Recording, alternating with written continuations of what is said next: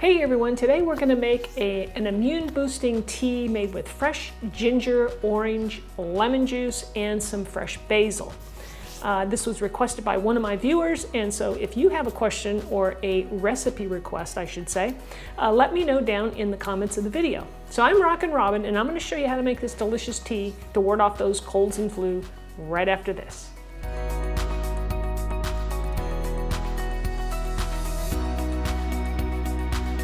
Before I show you how to make the tea, go ahead and hit that subscribe button and the notification bell, and that way you'll be notified every week when my new videos come out, and we're always cooking up something delicious and healthy. All right, so let me go over those ingredients. First up, we're gonna have some water, right? We gotta have water for our tea, and I'm just making 1 cup for me, all right? So I got 1 cup of water. Now, next up, we have our ginger. Now, I'm just using fresh ginger here, and by the way, the best way to store it, at least what I do, is I just take it and I place it into a Ziploc bag, take the air out of it, and then keep it in the crisper drawer. It'll keep pretty well for about up to a month, so that's great. If you're gonna use your ginger right away, you can leave it out on the counter for maybe up to a week, and that's fine as well. Next up, we'll need some lemon juice. Well, a friend of mine gave me a bunch of lemons and they were gonna go bad, so what I did was I juiced all of them, poured them into an ice cube tray, and put it in the freezer. And then I popped all those cubes out into a Ziploc bag, and I keep it in the freezer. So I have fresh lemon juice whenever I need it. So that's what I have here. I'm adding a little bit of fresh orange to this recipe. I like to use I have a couple of little oranges laying around, so I'm gonna use those.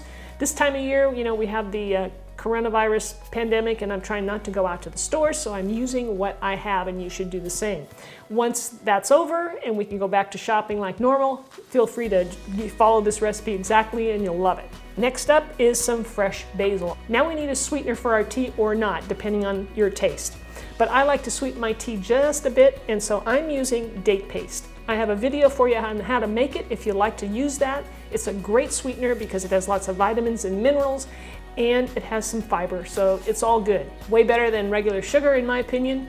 So if you want to know how to make that, it's really simple. Basically all you're doing is boiling some pitted dates in some water, and you're blending it up in a blender and adding some of that liquid back in, and you got a beautiful paste that you can use for many, many recipes. If you don't want to use date paste, another good alternative is maple syrup. You can use that easily. It doesn't elevate your blood sugar either, so that's why I like it. All right, so I'm just gonna pour my water into a saucepan, and of course you can make as much of this as you want, obviously. Now, as a rule of thumb, you wanna use about a tablespoon of fresh ginger per cup of tea, so that way you can make as much as you want, right? Just keep that in mind. That's just a nice amount that you get a nice, flavor from.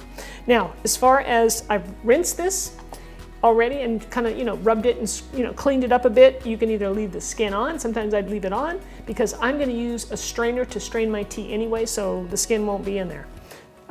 Some people like to peel it, so you can use a potato peeler like I'm doing here, or you can use the back of a spoon.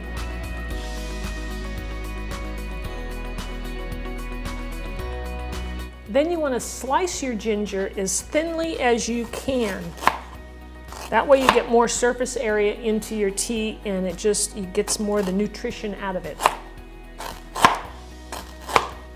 And I just estimate how much a tablespoon is, so you don't have to be perfect about it.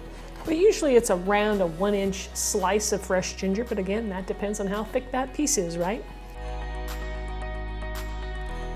All right, so we'll place that right into our pan. Now I'll take my orange, and I'm gonna use my citrus press here, and we're gonna just press that juice right into there. It's approximately maybe 1 to 2 tablespoons.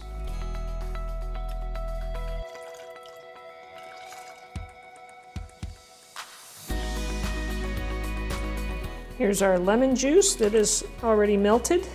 I'm gonna toss in my basil leaves. I got a couple of them here. They're starting to turn a little bit, but that's okay. I have them and I love using them.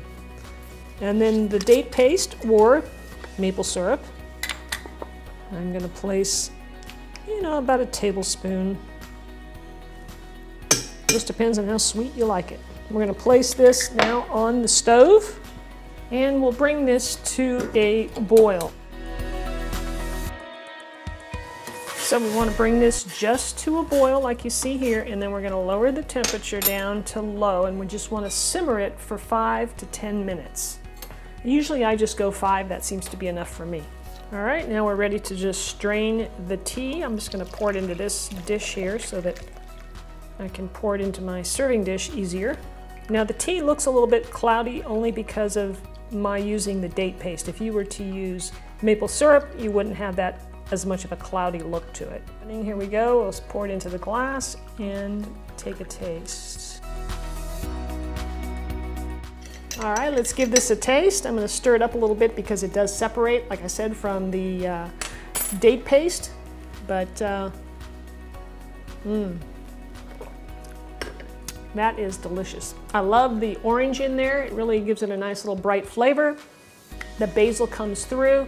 I hope you guys will try this. It is delicious. Stay healthy. Cheers.